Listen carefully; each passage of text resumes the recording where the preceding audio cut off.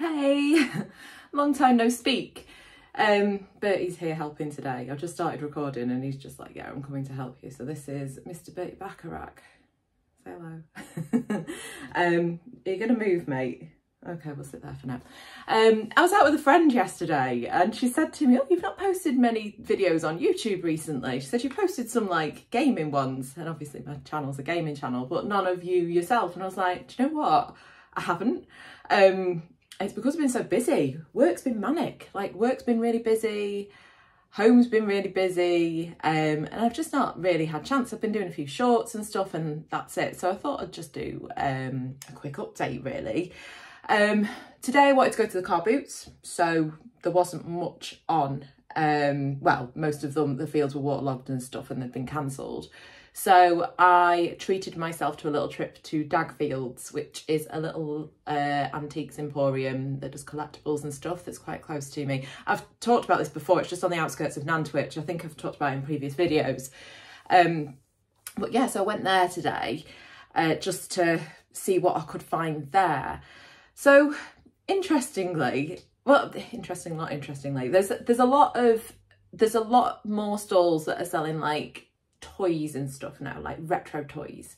So Ghostbusters, Transformers, Turtles, all the stuff that we grew up with, and me being a bit of a tomboy growing up, the stuff that I loved as well.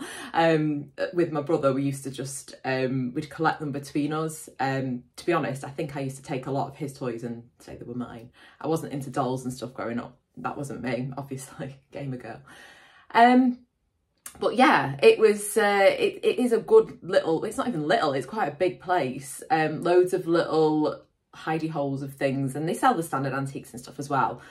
But I decided today, I was walking around and I've been to these, I go there all the time, like I'm there a couple of times a month just sticking my head in to see what there is and see if there's any new stuff. And they do have a few SNES games, there's some NES games, there's some retro games. The camera's shaking because the cat's having a scratch. Bertie, do you mind? Thank you. So yeah, but what you have to remember is these places, they're dealers, so they know how much they're selling stuff for. So they will pick them up at car boots and eBay and the same places that we do and sell them on. So you really have to have your wits about you and understand and know the cost of things before you go in, or at least Google them while you're there, if you can get a signal, because it is a little bit out in the sticks. So I went a bit off-piste today. There is a little bookshop there called Cavern Books. Now, I've walked past it a million times. It's massive, like it's huge. He's got so many books in there. He's got more books than, I think, the Nantwich Library. Like, he's got so much stuff in there. And it's quite overwhelming when you go in. He does LPs, he does CDs and stuff as well. But the books, it's incredible the amount he's got. Everything, absolutely everything. So I thought I'll stick my head in and see if he's got any like gaming books, because what I am after, I had some little Sonic books when I was growing up, Sonic the Hedgehog storybooks that I misplaced over the years, and I used to love them. Like, I just love them again. It's Sonic, anything to do with Sonic, and I love Sonic Blue Nails. But couldn't see anything like that. I looked in the kids books and stuff, and then I found an area that was like you know, sci-fi stuff like Doctor Who and Star Wars, Star Trek, that sort of thing. But I did find a computer games video book. So, The Essential Guide. I had a little flick through it and thought, oh, I've got to get this. This is from just coming out of the 16-bit era. So it's talking about PlayStation UK release, like 95. So we're talking early 90s here for this like book. I guess it's a manual, I guess. It's just got loads of different games in there. Oh, it's got Road Rash. Sorry, I only flipped through it. Look, so these were like, at the time, will have been like groundbreaking. We know what it was like when we were growing up.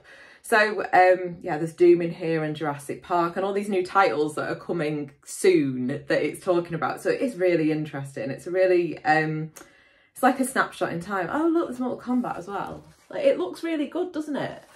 So I'm going to enjoy reading that one.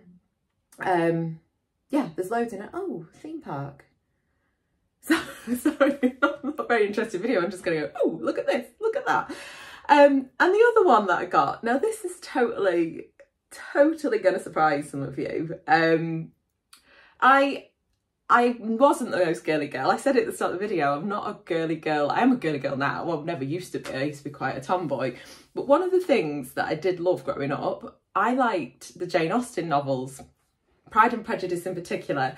And this guy, he was so helpful in this bookshop. So I asked him, I went and asked if he'd got any more gaming books or anything like that. And he was finding a few bits and pieces, but not really what I was after. Like he found some World of Warcraft stuff and he was pointing different things out, but not really what I was after. And then I just said to him, on the off chance, have you got a very old copy of Pride and Prejudice? Because I've got a new version of it that I was bought, but I'd just quite like an older version of that book or any of the Jane Austen novels really. And he was like, oh, I did have a really big book that was an illustrated limited edition book, but I think I sold it. So he went and we were walking around having a little look and he found it. Honestly, this is the biggest book I think ever. And I went to Catholic school, so I know about big books and like hymns and stuff. Look at the size of this. It's all of Jane Austen's novels illustrated. It's not massively old, but it's one in 7,000. So I just bought that. And I know this is a retro gaming channel, but for me, one of my comfort places as a kid, not only was the gaming stuff, was my Jane Austen books. That, you know, it was just one of those that I've got an attachment to it. So that to me is a nostalgia, as much as it's probably boring you guys, but yeah, look at the size of it, it's huge. So I'm really, really pleased with that. And I was expecting to say it was like 60, 70 quid, but he'd got it for 50 quid and that book was 7 and he did them both for me for, I think it was 42 quid, something like that. He was lovely, such a nice bloke. Got chatting to him, he goes the same car boots that I do. He does exactly the same as what we do, going out hunting for books and LPs and stuff. So if you are ever in that neck of the woods, go in and see him. He was so lovely. I'll be going back again. He says he regularly gets new stuff, so new old stuff like we do. So yeah, I've got those. Other than that, really, I've been quite boring. I've been playing on my Xbox a lot. I've downloaded yesterday. I was watching a streamer and I can't think what his name was on Twitch the other day. He was a speedrunner and wow, this guy's incredible. Like you could see he was speedrunning Sandopolis Zone and he was trying to figure out how to cut different bits and pieces off and he was like, oh, can shave a second here, and he was voicing it over. I was like, wow, this guy's good. But he's running it as Amy, and just by watching him play as Amy, he did the Hidden Palace as Amy. He was trying to get the world record on that. I think he was in the top 20, like the one that he was running. I was like, I need to download Amy. I need to get the expansion on Sonic Origins. So I'm going to be doing a few Sonic Origin videos soon, I think, with the extra. I've had a quick run through Emerald Hill, only very quickly. I've not done the emeralds and stuff, so I think that's what I'm going to do. I'm going to see if I can get Super Amy, see what she looks like, if you can get Super Amy, because you never used to be able to get Super Tails. So fingers crossed. I'm imagining they will do. She runs really well. She runs like you're playing as Sonic, but she's got the hammer. It's she does seem to have an advantage, but she's quite little. She's a lot smaller than the other characters as well. So I'll be doing that, and you will have seen in one of my recent videos, I cleaned up some of the cartridges. So I go to that retro game shop in Tunstall quite a lot to pick up my games again. He's another guy who's really helpful. If he hasn't got a copy of a game, I was after Sonic and Knuckles for a while, and I ended up buying it from him, a really good copy of it.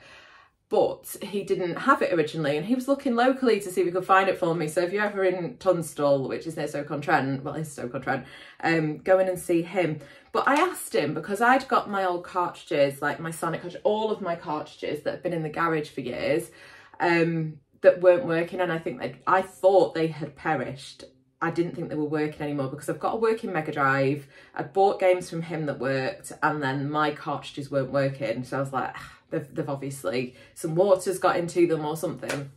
So I asked him how he cleaned them, because my friend Scotty, so Mr. Marathon Gaming, he suggested these cleaning kits you could get for your cartridges. All out of stock, couldn't get hold of them. I've been watching YouTube videos, they're saying clean them with isopropanol and this, that and the other, but don't use this isopropanol because it will damage them. And I'm just like, what the hell do I clean them with? Because I don't want to do something that damages them. So I asked this guy in Tunstall and he said what he uses is water with a very small amount of soap in it, like a really tiny amount, and on a cotton bud, and then wring the cotton bud out and then clean the pins very gently, which is what I did.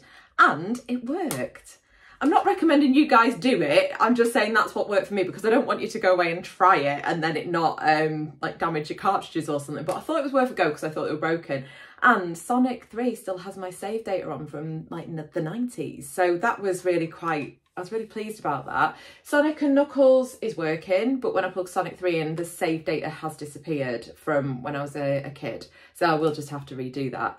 But again, I will update you with progress on that as and when I do it. So yeah, all in all, been quite busy, but I just thought I'd show my face because I've not spoken to you properly for a while. The other thing is we've got next weekend, we're at the Notts Gaming Festival. I will put a link into it below this video. I am going there with Mr. 16 Bits and Bobs, Mr. Marathon Gaming, The Tulk, we're going with him, Rampage Tulk. Goldtooth Gaming should be there, hopefully. He said he would be. I don't know who else is going, but there's quite a few people on the agenda as well, so it's well worth a look. So yeah, I am heading there next weekend, so hopefully I'll pick up some new games, some new cartridges, find some old games that I loved, and yeah, hopefully find some good stuff. But until then, I will post a video about that. I feel like I've been neglecting you now after my friend Gina said it. And yeah, I was talking to her about retro games last night. She was my gaming buddy when we were growing up.